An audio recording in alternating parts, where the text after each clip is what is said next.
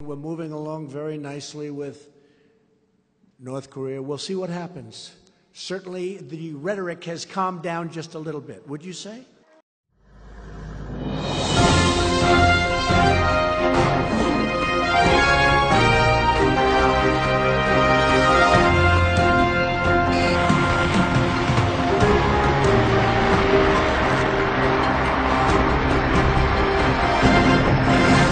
Some experts are expressing concern that Kim might have a very different understanding of what denuclearization entails than Trump and U.S. negotiators. Douglas Paul said each side should make its expectations clear. They should be on the table for the summit, and they should be on the table before the summit when preparations are being made. Because you don't want to, preferably, you don't want a president to walk into a meeting that will be automatically a disaster, because the understanding of the purpose of the meeting is so far apart. But even with all the concerns about a summit, the outgoing United Nations political chief says this situation is a lot better than the extremely high tensions over North Korea just months ago. It's now been 4 months since there's been any kind of military test like this. That's not the same as denuclearization. But it means that instead of having tensions continue to rise at an alarming pace, leading to who knows what, instead we have a scenario by which various parties are talking about getting together at various levels to see if there's a way forward that would be consistent with the Security Council resolution's calls for peaceful denuclearization. Feltman said he hoped the upcoming summits would be the start of a lengthy process toward nuclear non-proliferation in the region. North Korea, at least as far as we know, has not acknowledged the summit, but we're all talking about it here in the U.S. What do you make of the fact that it has not been acknowledged in North Korea?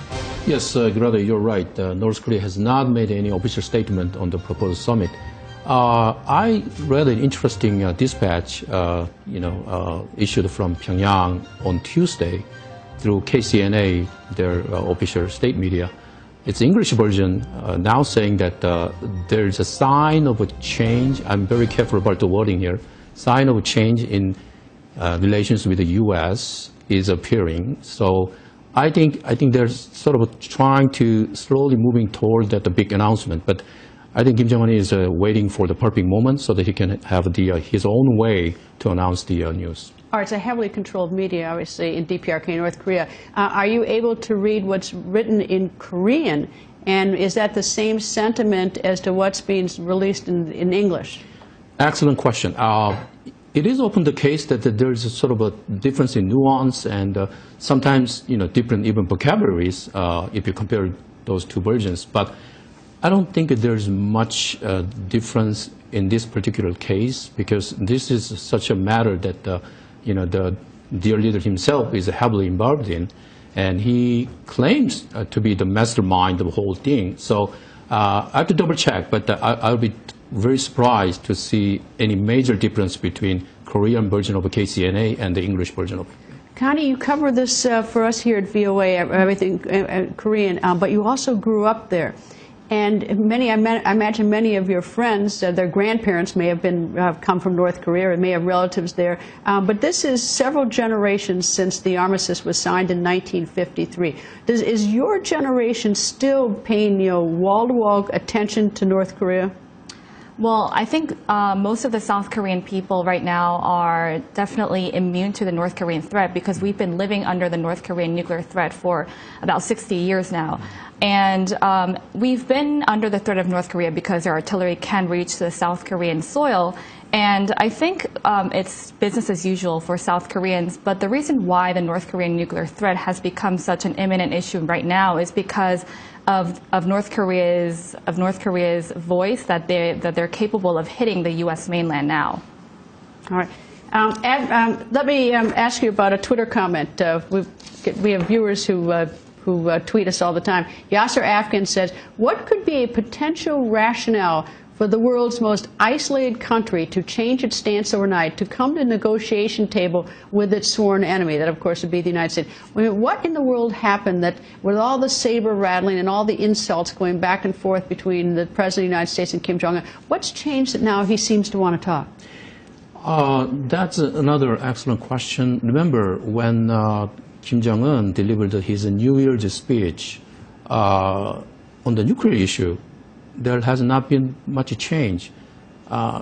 Actually, if you look at the wording carefully, I think he said that they're going to move on to the mass production of nuclear weapons, separate from signs of a thaw with the South Korea, try to have some type of reconciliations with the South Korea.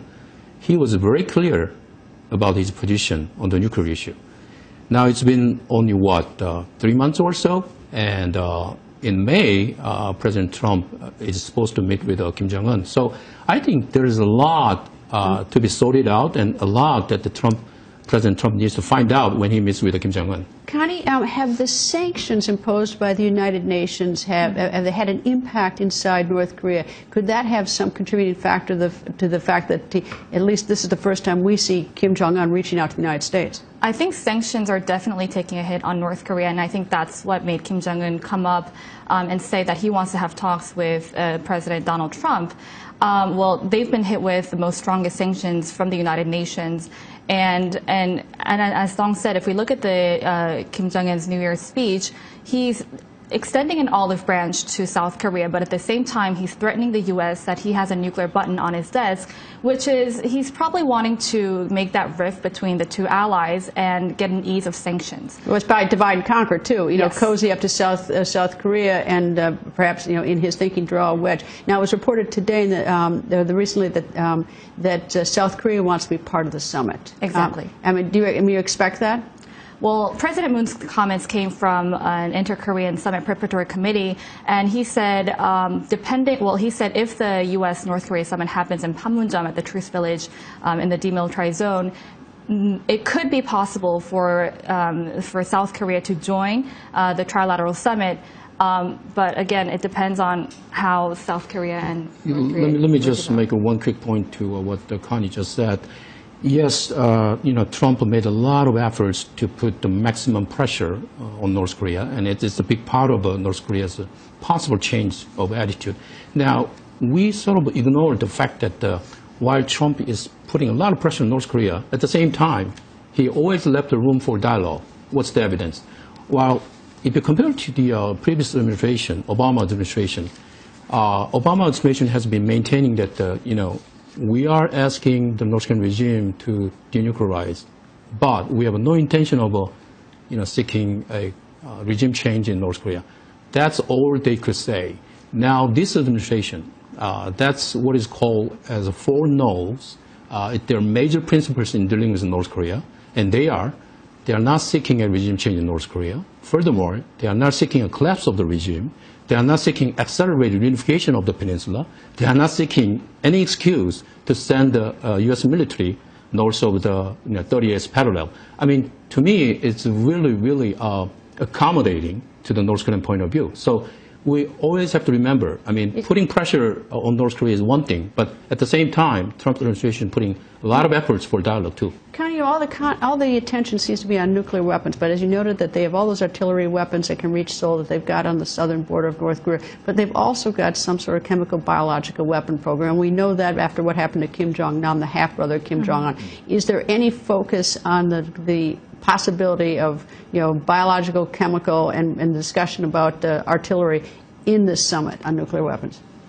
Well, I don't know what specific agendas are going to be on the agenda for the Inter-Korean Summit, but we know that denuclearization of the North Korean regime is definitely on the table. But in terms of use of its biological weapons, that's also been a very concerning sentiment among the South Korean public. But I think we haven't reached too far enough to talk about that issue yet, but I'm pretty sure that they will discuss a broad range of issues when it comes to There's a lot to talk about among these 3 countries. Anyway, thank you both very much. Okay, Steve, what is the latest on this anticipated summit between the United States and North Korea, and maybe even including South Korea? Well, what there has been in Finland, of all places, an unofficial meeting involving a couple of former U.S. ambassadors to South Korea, and they met not only with the South Koreans there, but with the North Koreans as well. And these are sort of unofficial talks, perhaps, about having official talks to then set up the summit. So we're a long way, Greta, from getting to the summit. We yet don't even know where or when. All right, well, that was sort of the interesting part, is that President Trump had said that it was going to happen before May 1st. Is that just an impossibility at this point? Well, in this White House, nothing is impossible. They pull out all kinds of surprises, and usually if the president says jump, people will have to say here how high. So not impossible, but it is really looking unlikely, considering we're getting into late March and there's just no agreement, as far as we can tell, about where to hold the summit, and that is as big a question as anything else.